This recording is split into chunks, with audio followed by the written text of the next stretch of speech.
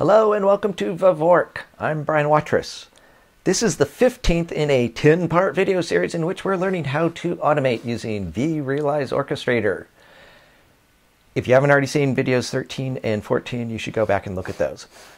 Anyways, in this video, we're going to be looking at the first of 4 videos in which we're going to be talking about various branching techniques that you'll be using within your vRealize Orchestrator workflows. So let's jump in.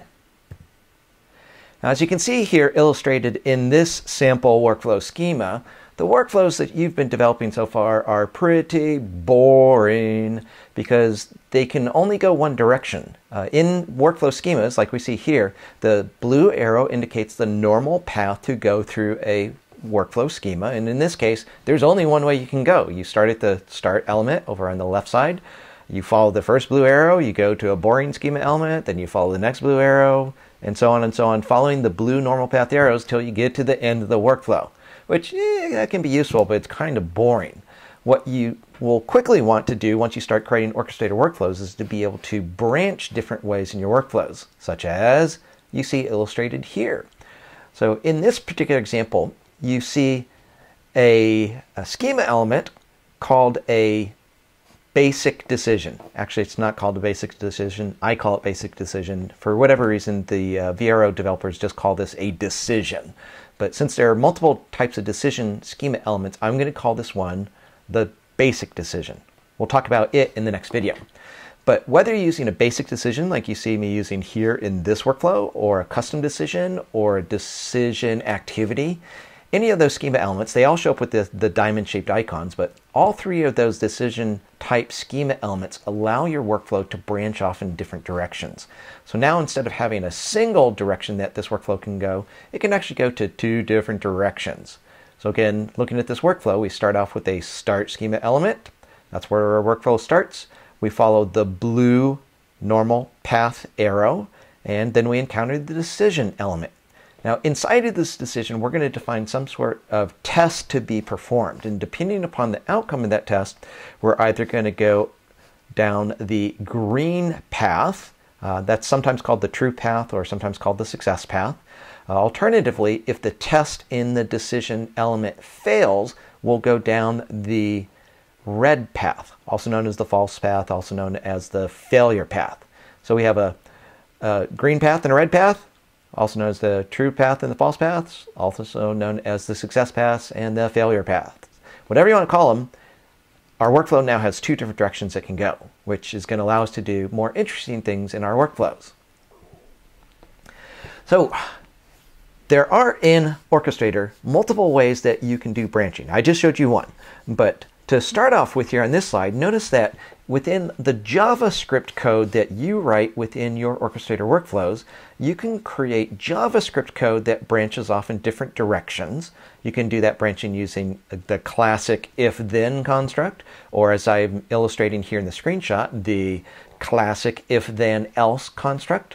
Or, don't worry if you don't know about this one yet, but there's another really useful JavaScript branching element called, or branching construct called switch. We'll talk about that in an upcoming video.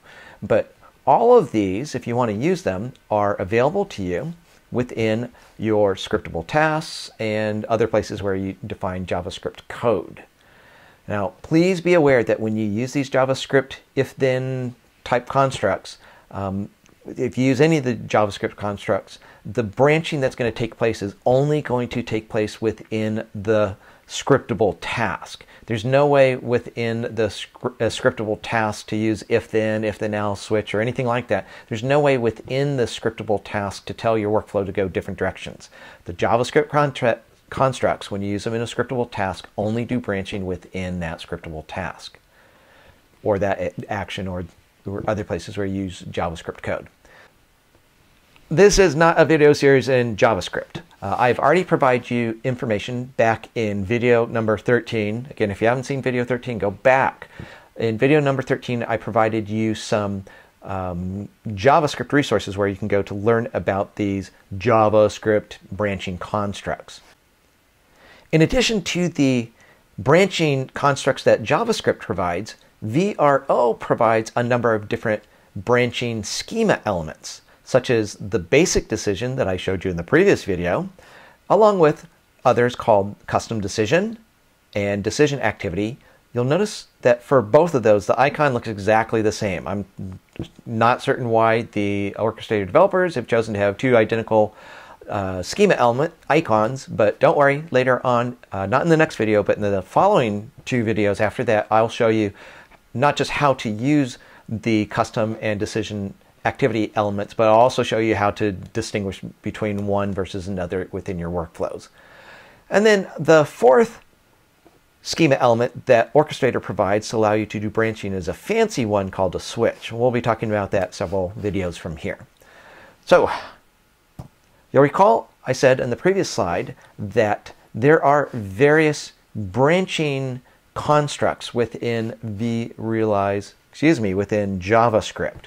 So the JavaScript language itself provides if then else, switch statement, things like that. And in order to learn how to use those, I suggest, if you don't already know how to do those in JavaScript, that you go take a look at one of the resources I mentioned in video number 13, specifically a website called w3schools.com. If you go to w3schools.com/js, you'll find a whole bunch of information about JavaScript. Over on the left side of the screen, you'll see entries for things like JS Booleans, JS comparisons, JS conditions, JS switch, JS assignments. Those 5 different sections, you're going to want to go over to w3schools.com and read about those 5 different sections of the reference information. It will help you specifically to be able to do the JavaScript constructs that I mentioned in this slide. So one last thing in this video, again, this is just an overview video. In the next videos, we're going to go into how you actually use these. But one other thing I wanted to make certain that you know right from the start, we already saw a slide very similar to this, a screenshot that looked pretty much like this. We talked about the blue arrow. Again, that's the normal path through a workflow. We talked about the green path. Again, that's also called the truth path or the success path. And the red path, also known as false, also known as failure. Whatever you want to call those paths, the crucial thing that I want to make certain that you know at the tail end of this video here is that there is another arrow that's going to show up that's totally irrelevant for our purposes right now. We'll talk about this arrow later on in this video series, but every now and then you're going to see another arrow that looks exactly like the arrow that's the red arrow from a decision. What this here arrow is it's called an exception path. And we'll talk later on in much more detail about what the exception path is, but essentially the exception path arrow is used to say if anything goes wrong with the schema element at the front end of the exception path arrow, if anything goes wrong in here, then we want the Orchestrator workflow engine to disregard any other arrows. Don't go down the blue arrow path and instead go down this exception path to go to the schema element it points to, or there may be multiple. Go to the schema element that the exception path arrow points to and do whatever that schema element says to do. Once upon a time, years and years ago, Orchestrator had 2 different red arrows. You could tell one from another. I don't know why. I asked years ago why they switch it and never got an answer to why they switched it. And so the situation is as it has been for several years now, which is that the arrows look identical. So you need to know how to distinguish between the red failure path of a decision element versus the red exception path. Now the easy way to tell this difference between these, even though they're identical, the easy way to tell the difference between them is that if there's a red arrow coming out of a diamond-shaped icon, in other words, if there's a red arrow coming out of a basic decision, a custom decision, or a decision activity, red arrows coming out of diamond-shaped icons are the false path, the failure path of a decision. Any other schema element that you see a red arrow popping out of is an exception path. So red arrow from a diamond icon means false path of a decision. Red arrow out of any other type of schema element is an exception path. But again, we'll talk about exception paths later on in this video series. Next up in this video series is we're going to talk about the basic decision. So See you over in the next video. By the way, if you haven't subscribed, hit the subscribe button, but I'll see you over in video number 16.